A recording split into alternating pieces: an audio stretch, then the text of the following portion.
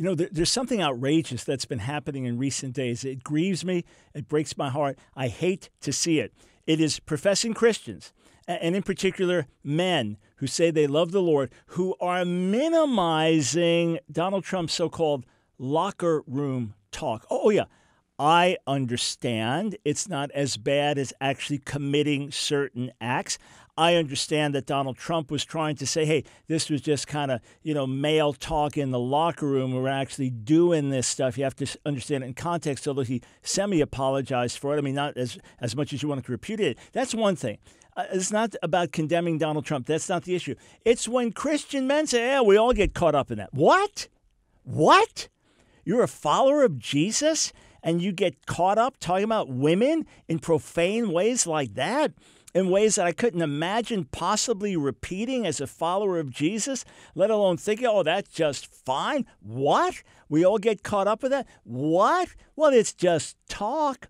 Well, find out how ladies feel about that talk. And how would you feel about some man talking about your daughter like that, or your wife like that, or your mother like that? Oh, yeah. And how do you think it would be if you were talking to Jesus in the locker room about that in vulgar, ugly, filthy, degrading terms?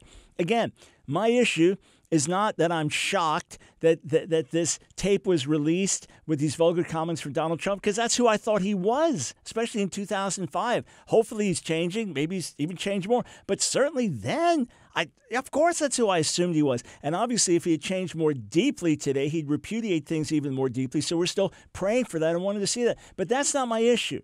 We pray for him to really come to know the Lord and blossom as a follower of Jesus. That would be amazing. That's not the focus. The focus is the house of God. Come on. Ephesians 5 says sexual immorality, it shouldn't even be mentioned among us.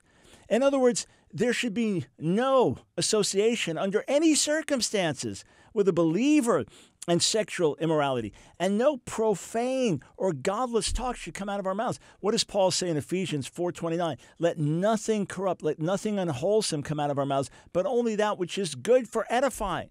Colossians 4, let your speech be seasoned with salt and full of grace. Matthew 12, we'll give account for every idle word we speak. Matthew 5, that if we look at a woman lustfully in our heart, we've committed adultery in our heart.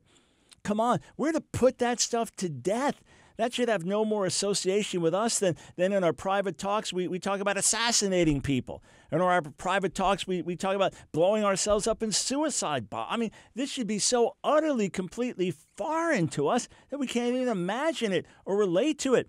And maybe some of us, before we were saved, talked like that, acted like that, were like that. But that's who we were, not who we are. So it's one thing to say, well, look, Bill Clinton did this and Hillary Clinton stands for the killing of the unborn. Fine. We'll address those issues. We address those issues all the time. That's not the issue. And my issue here is not Donald Trump.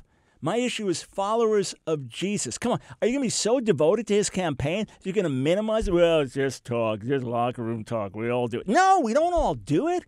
If we're all doing this as followers of Jesus, God help the church. Let's show purity. Let's show dignity. Let's show respect and honor for women. Let's glorify Jesus. Let it be that if people could overhear my talk and your talk after working out, after being in the gym, after being in the locker room, that they'd say, hey, those are real guys, but they love Jesus.